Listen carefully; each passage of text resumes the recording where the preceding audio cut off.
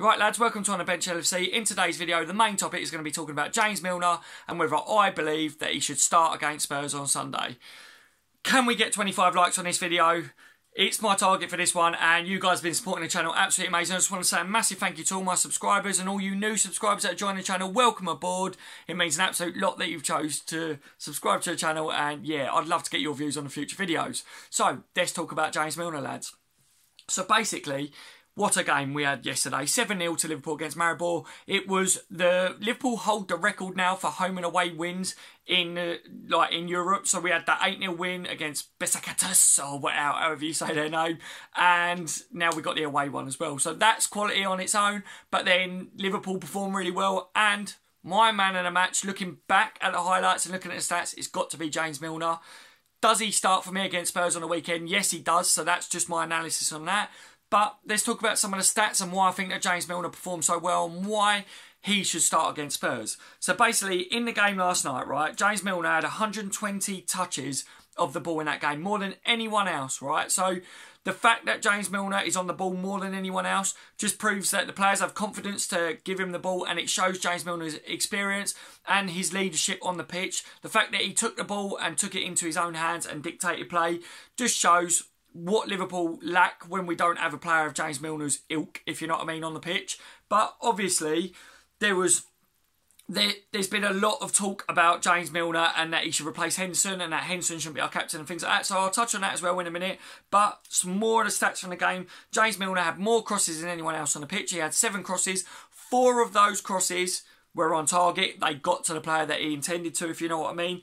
And only Coutinho created more chances in that game with 6 chances created for Coutinho and 3 for James Milner. So in a game where we were very creative and that, James Milner being the second most creative player just shows the quality that he had in that game. And I don't think that it's just a one-off, guys. People are saying it's probably just a one-off, it'd do shit against Spurs or whatever. I don't think it is the case. I think James Milner needs to be utilised more, his experience and what he can bring to Liverpool. What I was majorly impressed with James Milner yesterday, and I did speak about it in my match reaction video. If you didn't watch that yesterday, go over and watch that. I did it after the game yesterday, but you can check that out on the channel anyway. But what I was really impressed with is James Milner's link-up play and what he gave to us down that right flank.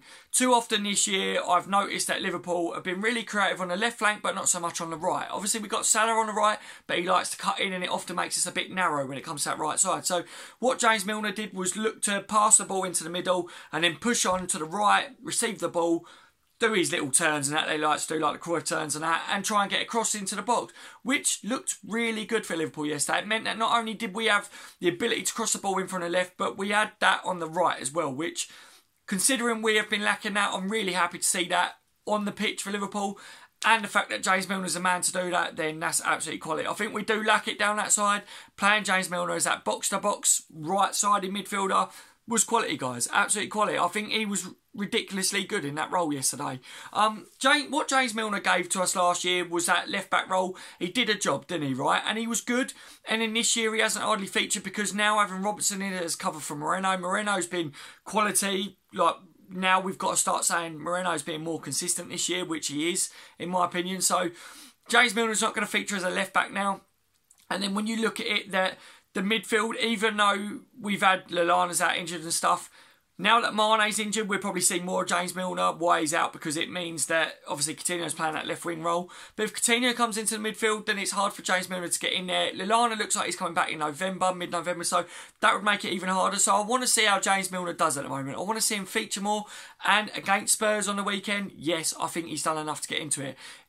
With that performance that he did yesterday, if James Milner doesn't get in against Spurs, then what has he got to do? You know, I'm a bit worried that if he doesn't get in after performances like that, that we'll lose him. He's 31 years old, so he's not a spring chicken anymore. But on the other hand, he's a player that Liverpool need. He's been there, he's done it. He's got the notches on his belt. So we need to be utilising James Milner in and around the team. Do I think you can compare James Milner to Henderson? No. They play 2 different roles, guys. It's as simple as that. Henderson's being asked to play that holding midfielder. So when you look at the creative chances, I've read a stat that someone put up saying, oh my God, Milner needs to come in, Henderson needs to go out, he's horrendous, Henderson and all that stuff. James Milner, this is a stat that he used, right? James Milner's created 7 chances in 332 minutes. Henderson's created 11 chances in 810 minutes. So Henderson's not good enough and Milner needs to come in there. Henderson's a holding midfielder, lads. It's the bottom line. Whether you like him or not, You can't compare two players. You can't compare a striker or a winger as such to a centre-back and say, but this winger creates more chances than this centre-back, so he's better than him. You can't do that. It doesn't work like that, you know. And I think you guys on my channel are not stupid and you do see that, you know. But for me, Henderson is learning that holding midfield role. Do I prefer Henderson to play a holding midfield role, or do I prefer him to play attacking? I think I prefer him to play attacking. He's very disciplined in that holding midfield role, which is why we're seeing Henderson play there over Emre Can more. But Emre Can is a better holding midfielder. And the one thing that I liked about seeing Milner play as a box-to-box midfielder meant that Can could play that holding midfield role, which he's doing really well recently, guys. I know there's a lot of talk about Can and his contract extension, and he might not be here next year, which I'm gutted about, really. I hope he don't go to a rival. But I want to see Can play holding midfield more and Henderson play as that box-to-box midfielder, or Milner. Maybe Milner and Henderson should rotate and Milner should feature more. I think the situation you got with Milner and Henderson is very similar to what England had when we had Gerrard and Lampard in the team.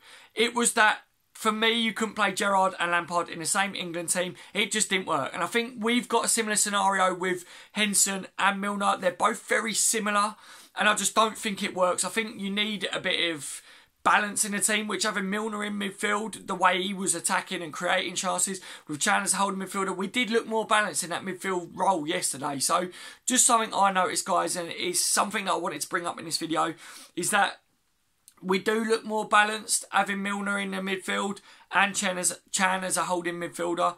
But does that mean that Henderson should drop out? I'm not saying it is a case of that. I'm not one of those that think that Henderson's absolutely rubbish. He does give it his all when he does play. Yes, there's been games that he's not been very good, but also there's been games where Henderson's been the best player on the pitch.